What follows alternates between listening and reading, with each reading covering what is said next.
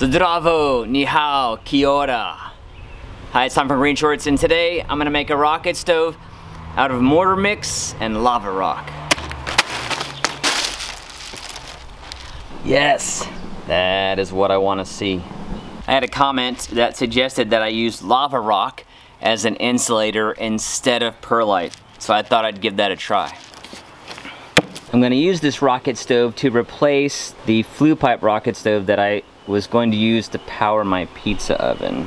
It has never quite worked right. And I think the reason is that the riser is just too tall. My goal was for the fire to reach up into the pizza oven and go across the top of the pizza, kind of like a broiler, and then out the chimney. But the fire just doesn't reach the top. So I'm gonna demo this and hopefully not destroy the flue pipe, and I'll be salvaging the fire brick there to use for the firebox for the mortar mix and lava rock rocket stove. But I'm also going to raise this up a little bit. I've got some concrete blocks I'm gonna use, raise it up a couple feet, 1.5 to 2 feet, so I can make that riser a lot shorter. And hopefully get that fire moving across the top of the oven. I am excited to get started on this again. I also need to finish out the tile on the front here to give this a decorative finish. The roof of the oven is a layer of rebar, and ideally that was going to absorb heat and then reflect it back down to the pizza. Alright, I'm going to start by taking this apart.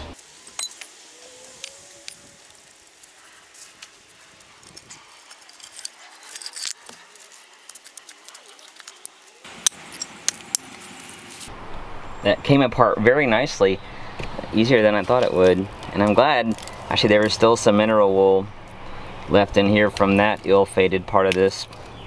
Started out with mineral wool as insulation, not realizing that it shouldn't be used with food. So I took it out, thinking I'd gotten it all out, but there was a little bit left, so maybe it's a good thing I didn't ever make pizza on this. And the flue pipe is intact, so I'll be able to use it for something else. The flue pipe was just not made for high temperature. It's vitrified, so it's more like glass than a high-fired pottery or ceramic. Though, even though I had the fire brick as the firebox, which are insulated, there was still too much temperature coming up that chimney. So not only was it too short, but if I had fired it hot like I wanted, it would probably have just disintegrated. I'm gonna leave this solid base here in place, and I've got 2 more blocks of concrete that I'm gonna put on top if I need both of them. Let me go grab those. I threw together some quick forms when I saw them doing a concrete clean out across the street at the construction site. With permission, I grabbed that wasted concrete and made some blocks. So I'm gonna pull these out of the forms and take them up to the stove. I'm gonna start by putting in the big block, which is a beast, by the way. I'm out of breath carrying it up the hill. But I'm gonna put a layer of Georgia clay between the existing concrete base and this one to help tie it together and level it out.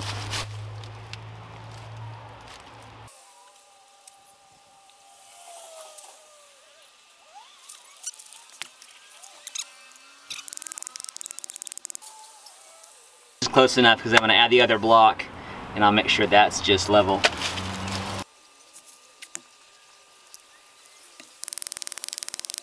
It's a nice stable base. Alright, so the next step is going to be building the firebox on top of my new base.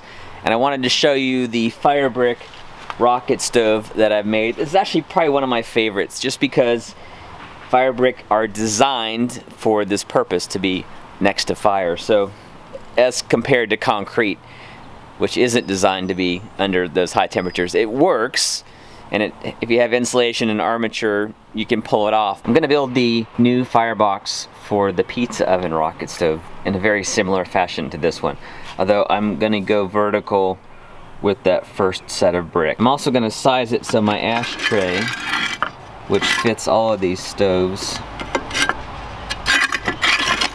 will fit as well. One quick note on this stove, I added an air tube, which is some conduit that goes out the back of the stove, and if I were to do this again, I would leave that out. There's very little secondary air that comes through that, and it's not worth the effort, the extra effort and time and complication that it added to that project. It's probably the easiest rocket stove to build. Plus, because the bricks are already cured, you got no cure time. You can use it immediately day one, which is a nice thing. I'm gonna chip the old mortar off these bricks before I start with the firebox.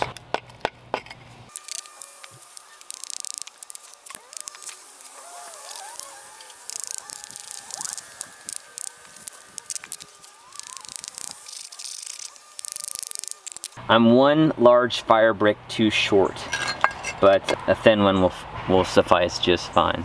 I'm gonna use stove mortar to attach these to the concrete. I'm using some pre-mixed mortar on this, the small tub of this. I'll be using the dry mix though for the riser with the lava rock. Stuff is rated for 2000 degrees Fahrenheit.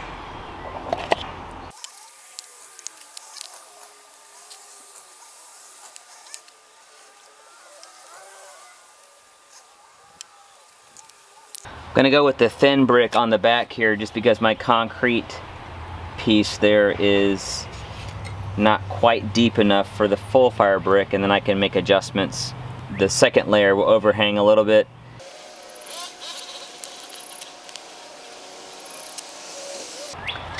Working with a little bit of angle here from top to bottom, so make it a little thicker on this end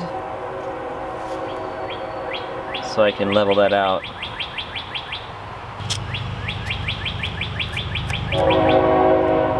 Trains here.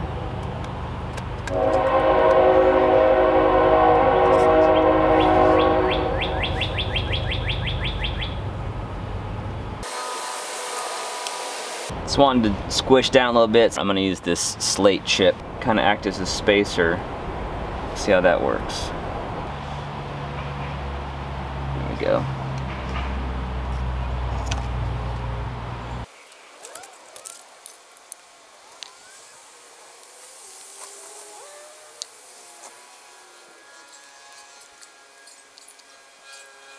I can use my other piece of slate as a spacer back here.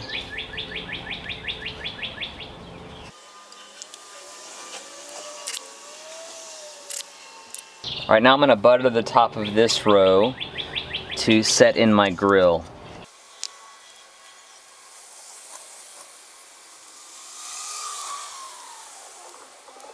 So I'm a little thicker with this because I want a good seat. But I do need to be mindful of how much mortar I've got left. I think I've got enough. Famous last words. So this particular grill I'm not cutting. It is the other half of the grill grate that I took out when I put my rocket stove in my grill. I'll put a link to that video if you're curious what that turned out like. And I had a comment recently that suggested that I not cut the grill, let it stick out the side, and then I could use it as a shelf. And actually I think that's a great idea for a firewood shelf beside the stove. So I'm actually going to leave this here and put on some kind of a bracket here that will let me stack a bunch of wood right here in order to have it in place. Also keep it off the ground. Alright, with my grill in place, I'm going to start in with the next layer of brick.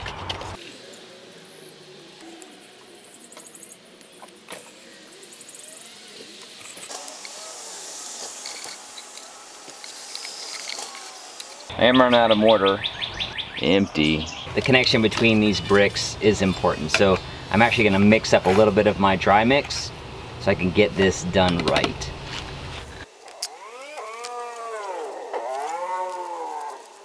The directions say just add enough water to make it workable. So I'm going to be careful with this.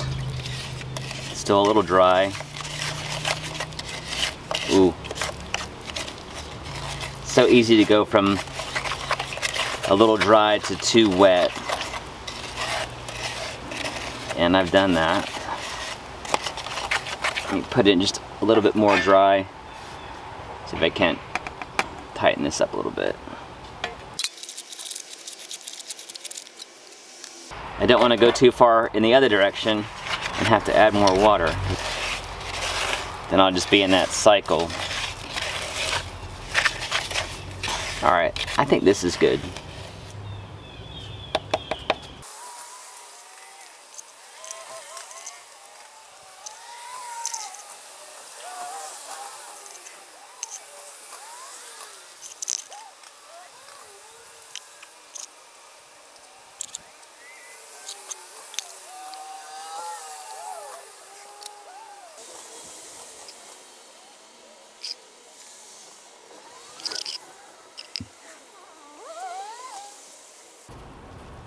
got that seating really nicely, and I got just a little squeeze out back here on those to tell me that I got a good seal there. Alright, now that I've got the firebox in place, I'm going to level the oven and then we'll get a measurement here. To make this thing easier to move, I'm going to pull off the hearth, which weighs probably as much as the whole oven. Much better.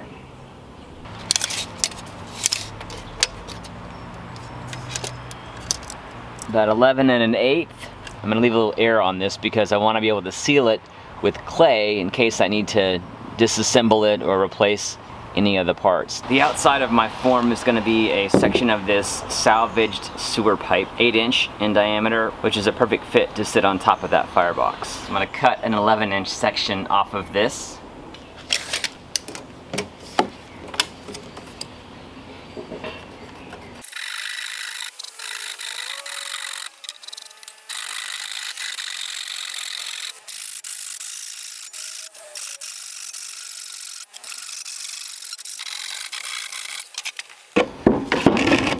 It's a pretty straight cut.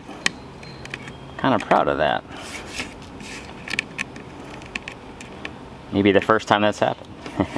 Alright, now I'm going to clean up this mess carefully, put it in the trash bin. This board is not 100% flat. So I'm actually going to get something that I know is flat, which is this leftover piece of silestone quartz countertop. It's also pretty beefy. That's a nice fit. The inside of my form is going to be made out of a 4x4 wrapped in cardboard. And my armature is going to be made from some wire fence. Before I assemble though, I'm going to test fit the pipe on the firebox and then determine what size my cutout needs to be for the thin fire brick. I've got the brick where I want it, and I'm going to mark the pipe and then estimate how far I need to cut into it.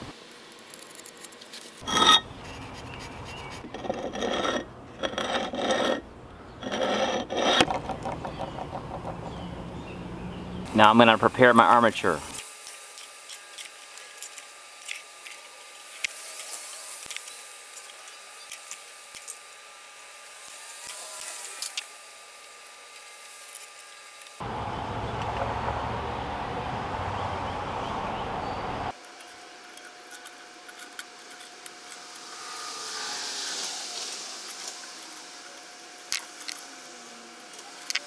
Front ones are turned up a little bit more to give clearance to the brick. But I need to make sure I have enough room for my 4x4.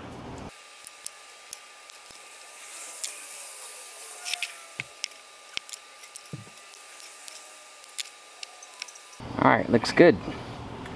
I'm going to wrap my 4x4 in the cardboard. This is the factory edge. I'll use that on the bottom.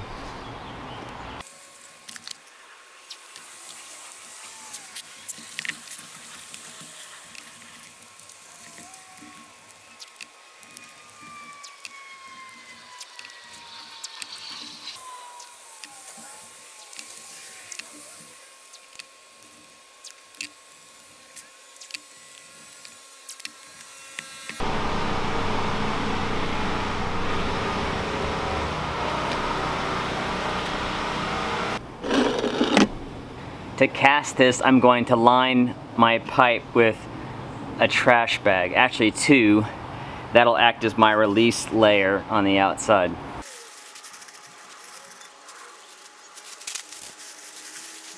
This will probably leave some texture on the outside of the pour, but I think that would be pretty cool. Set my armature in.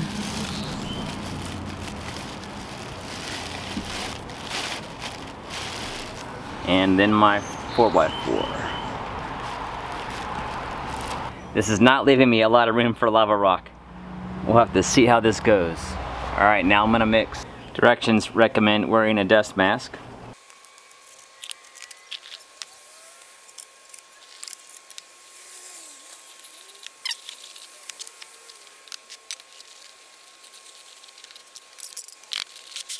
I'm gonna start by adding some lava rock first.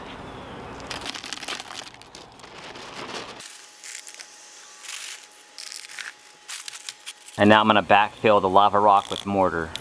I'm going to vibrate that to settle it down. It's covered nicely. I'm going to add more lava rock.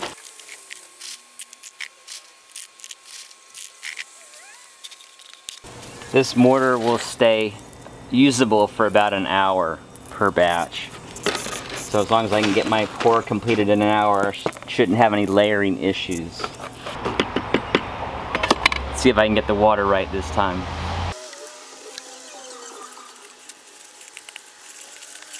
I believe I've done it. Well.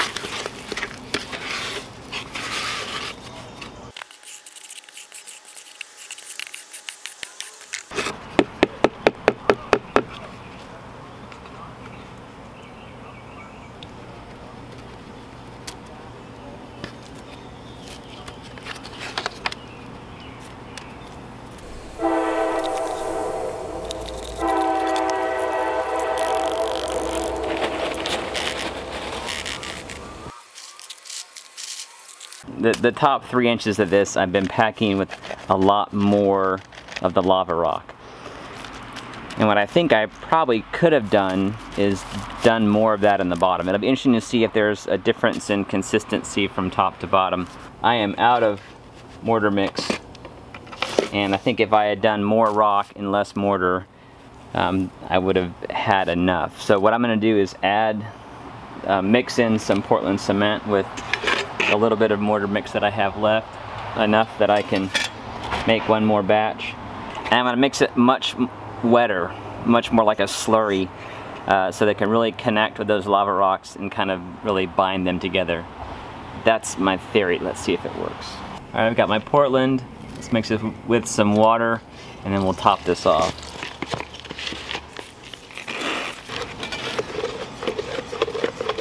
All right, I got the Portland mixed up like a slurry.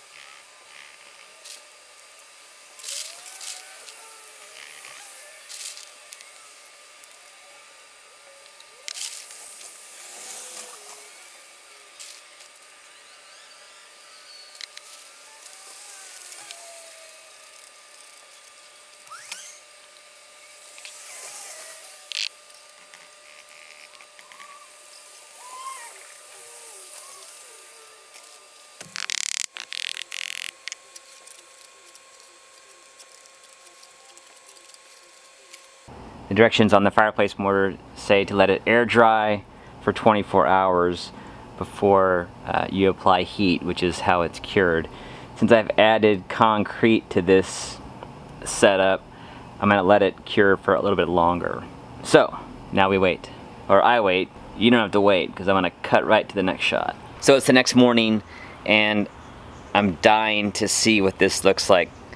And I think it's cured enough that I can unform it and just see how the mortar mix and the last little bit of Portland cement bonded with the lava rock. Let's take a look. There's a good chance this could be a complete failure.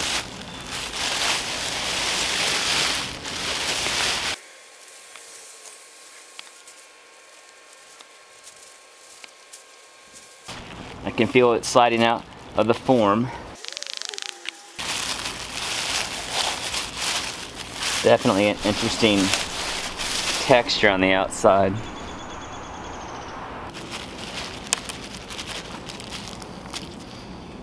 Ooh, a loose lava rock. Yeah, there are definitely some gaps in this. Some exposed sections of lava rock here where that whatever I was pouring was just too thick to get down in. Worst case scenario, I can just skim coat the outside with some Portland, since that will be the furthest from the heat. That might work. Although I think if I had gone full slurry on this with the lava rock all the way kind of compacted in. That might have been a better option all the way down. But let's complete this unforming.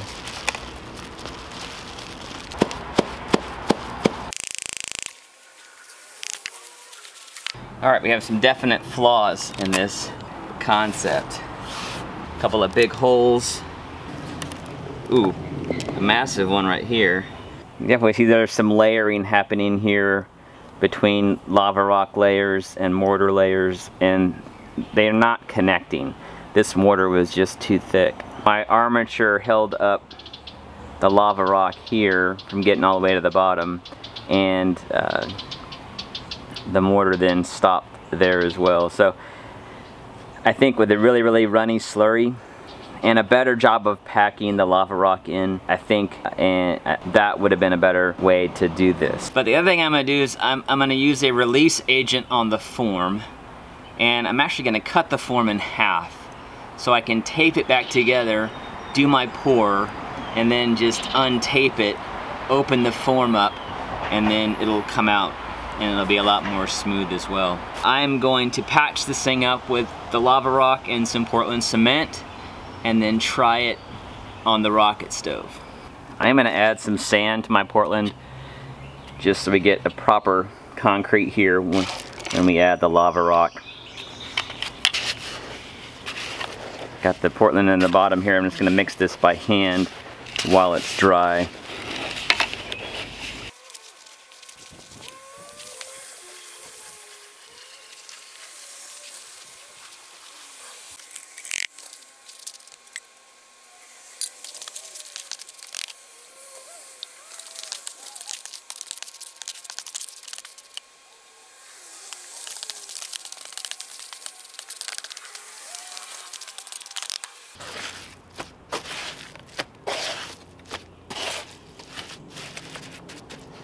I've got my rubber glove on because I'm going to actually use that to pack the concrete in by hand.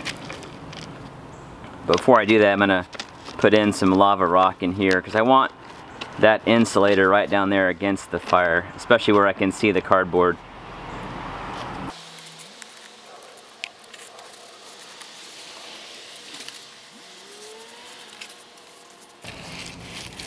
Here where my lava rock really stayed in there, I'm just going to cover it with the cement.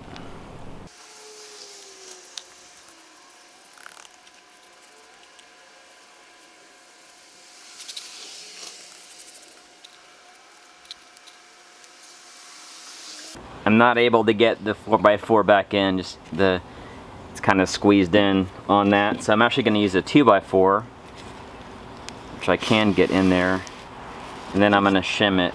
Where I'm right up against the cardboard, I'm going to put down a layer of the concrete first before I press some of the lava rock into that.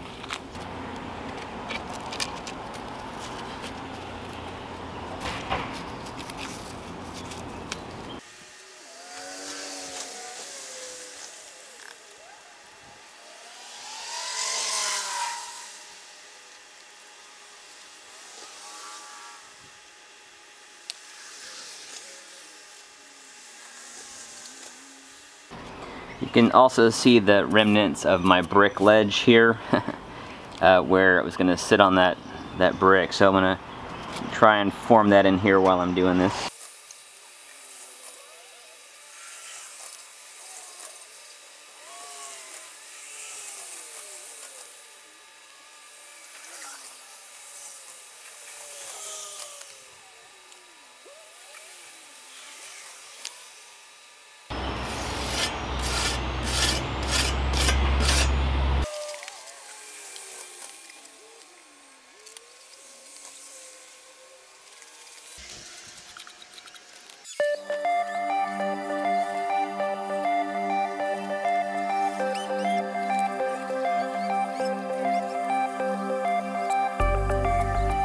I also don't know if this stuff's just gonna flake right off when it gets hot.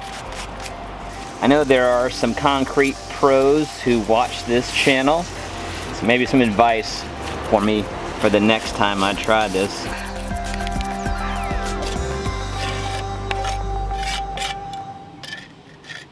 My 4x4 got offset too. in the form. And I think next time I'll definitely screw that down to a board so that it stays in the center. Alright, I'm gonna let this cure just a little bit, and then I'm gonna fire it, because you know what? I don't care if it cracks, I don't care if it breaks down. I just wanna see how it does.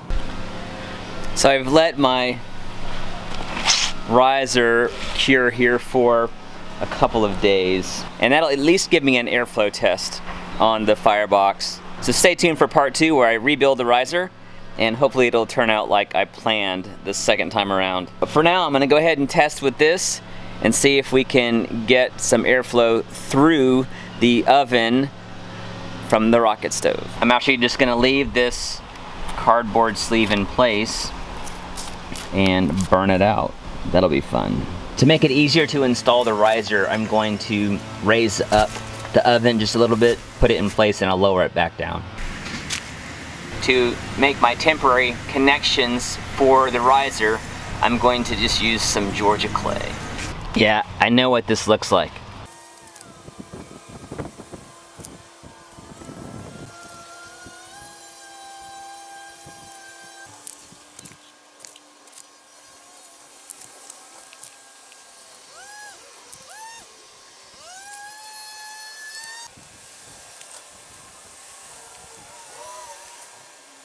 So the opening into my oven is a little bit bigger than the top of this riser, so I'll have to fill that in. But before I lower it down on to the top of the riser, I'm going to put another ring of Georgia clay here.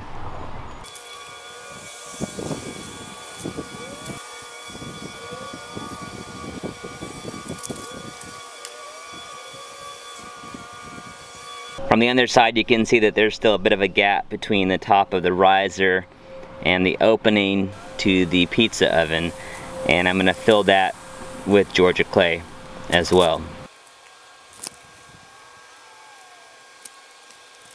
For being nothing more than mud, this stuff does a pretty good job of sealing. Alright, so my connections are complete. Everything looks like it's good to go. I'm going to just pull out the ashtray here, get the debris out of it, and then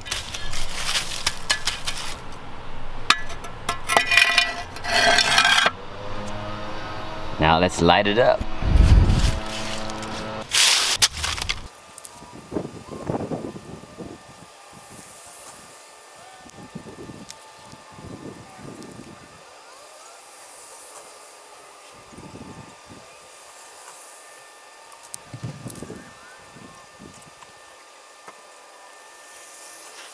Not fully drafting just yet, I think, because that cardboard is clogging up the riser. Oh. Okay, that's the cardboard going up there. But I like the look of that.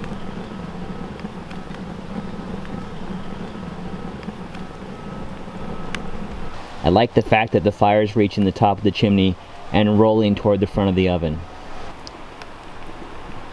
And the cardboard's done.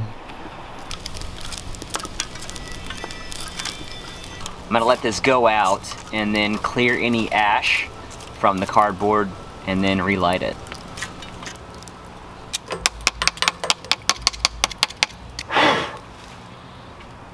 Alright, I'm gonna fire this thing up again and see how hot I can get it.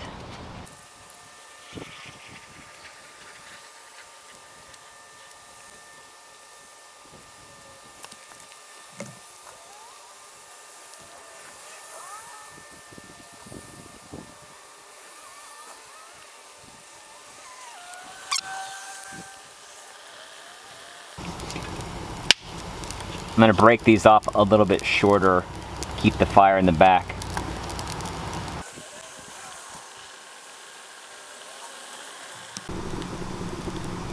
Nice draw. Let's go check the front of the oven. Oh! Yes! That is what I want to see.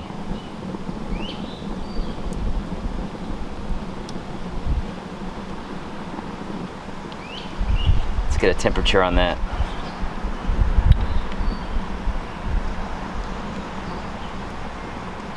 It's like 860, 850.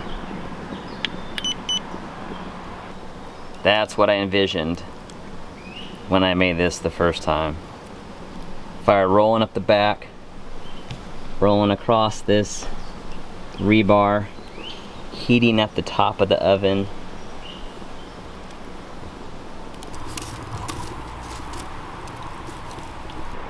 Nothing but a heat plume coming out the top. It's a little bit ashy inside. I'm gonna put the door in the front and see if I can get the heat up. I switched to some larger pieces of wood for a slower burn. I think that'll produce less ash as well. Also burn longer. Fire temperature is 900 degrees. Let's check the riser.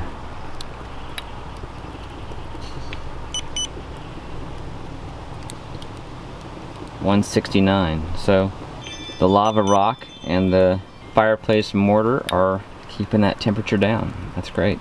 Or rather, they're keeping the heat in, keeping the heat going up the riser instead of radiating out through it. And let the oven heat up for another 15 minutes or so. See how hot we are inside.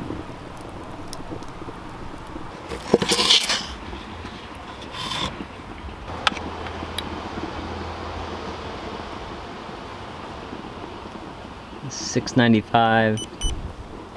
Floor of the oven is $370. The roof of the oven is $619. I'm not getting the temperatures you'd get in a big dome brick oven. This is not a traditional Italian brick pizza oven. Not making that claim, but I wanted to see if I could create one that would be able to be fired with a rocket stove. And in that sense, I think this has been successful. I may even leave the riser as it is because I don't feel like there's any performance issues. My one question mark is the ash on the floor of the oven. I don't want ash on the top of my pizza. And I think what might be happening is when I have the door on, the airflow comes into the body of the oven and it slows down just because we don't have that continuous cross section. And then it speeds up again as it goes out the chimney. That allows that ash to settle. So what I might do is just when I'm making pizza, heat the oven up first and then put the pizza in and leave the door off. Maybe that would allow the airflow to continue out the front of the oven. We'll have to just see. I added some fire down to the bottom of the firebox in the ashtray to get some extra heat. Just wanted to see if that would affect the airflow or not. It seems to be doing just fine. I do think it's better going with the round wood, the oak, versus the split pine, especially when it's thicker like you see in there now. It tends to slow the burn down just because of surface area. It just takes up a lot of space, blocks air. The round sticks just burn faster. Of course, that means you have to tend the fire all the more. But isn't that why we do this, right? To play with fire? All right, so in spite of the not so successful casting with the lava rock and the mortar, this thing seems to be performing pretty well. I'm very pleased. I might not even make another one. I've got those materials coming. I might have to use those for another project. Thanks for sticking around on this series. It's taken me probably 5 videos to get this pizza oven to where it is. Part of it here on this channel is the process. There are definitely projects I get to from prototype to actionable more quickly, and some that take a few iterations, a few steps to make it work. And some just never work like I'd intended or thought they might. So I'm hoping that's part of the reason that you watch the videos that I make, is I'm gonna show you when things don't work like they should or don't work like I think they will, or are complete failures. My hope in showing you the pluses and the minuses is that it helps you when you make your projects to maybe avoid some of the mistakes that I make along the way. Now that I'm happy with how this is performing within the parameters that I think it's going to, I'm going to try and make another pizza. I also need to do the tile surround and make a proper door for this oven so that it looks a little bit nicer. I'll do that in the upcoming video as well. I'm also gonna have my friend Chad over at the Man Crafting channel make me a metal door on his plasma cutter. So that should be a cool video to watch over on that channel, so keep an eye out for that. Ooh, that's hot. It's kicking out some heat there. Thanks to my patrons for helping make these videos possible. If you're interested in getting a little bit more content about how my backyard system works, you can join me over on Patreon for as little as $1 a month. That helps to support the creation of this content, and of course it's no requirement to do that. They're always going to be free here on YouTube to watch. So thank you so much for watching and all the great comments and suggestions. And my mission here at GreenShortz is to help you see green so you can be green and save a little green by doing it yourself. Thanks so much for watching. Please like and share. Check out the hoarder video that's going to be on this Wednesday, and I'll see you here on the edited video next Saturday. Thanks for watching. Yes, that is what I want to see.